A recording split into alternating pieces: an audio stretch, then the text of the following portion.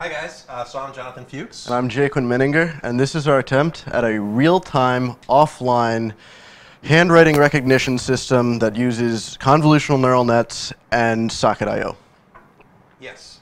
So the idea came from using Worldwide Whiteboard to, when somebody was to write a letter, have it recognize that letter using a neural net in order to process that and recognize the handwriting. And convert it to text. Yes, and convert it to text. Of course.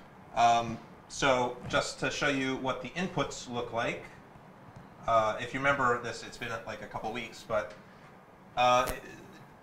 any stroke that you made is stored as an array of the start point and the end point, and then it has all these are just iterations that are taken at a set timeout, and so we figured that we could, based on the collisions, determine which strokes belong to a unique letter. So, you know, that we have this collision between the A branches, but if we wrote B over here, then that would be a separate letter.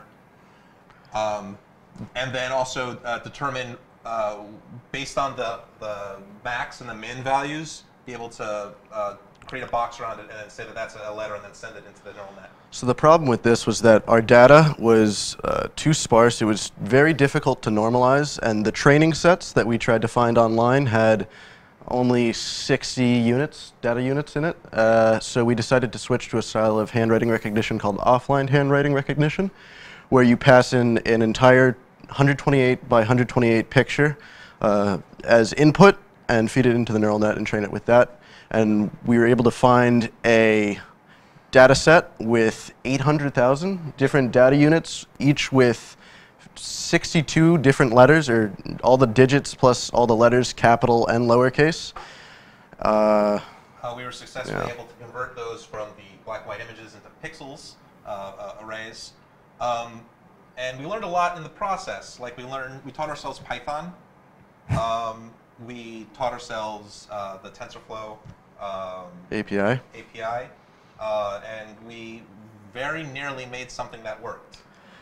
Yes. So probably our biggest problem during this time was, in order to run this in, I don't know, maybe less than a day, to be honest. In order to train this in less than a day, we needed a GPU. He brought in a GPU on his Windows computer, and we spent like 24 hours trying to configure it and couldn't get it to work. Yeah, so visual code does not play nice. So yeah, you're coding on Macs. With a CPU, it probably would have taken close to a week to train, I think. I'm not 100% sure on that, but the sample data they had was for 28 by 28 pics, and that would have taken like 8 hours, and ours was, or maybe 10.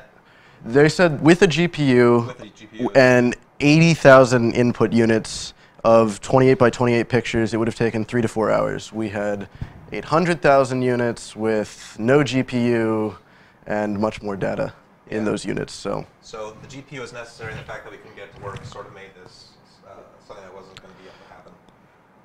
But we learned a lot about how the convolutional neural net works. During your tech talk, he talked about neural nets, and the convolution aspect adds a lot of depth to it, and that was really interesting to learn about. Yep. Allows us to take advantage of the 2D images and the shape and dimension of those 2D images, as opposed to passing in a flat vector. And we were able to learn a lot more from images that way, and make it the predictor much more accurate. Unfortunately, we weren't able to fully train it. And that's what we've done for 4 days. Thanks.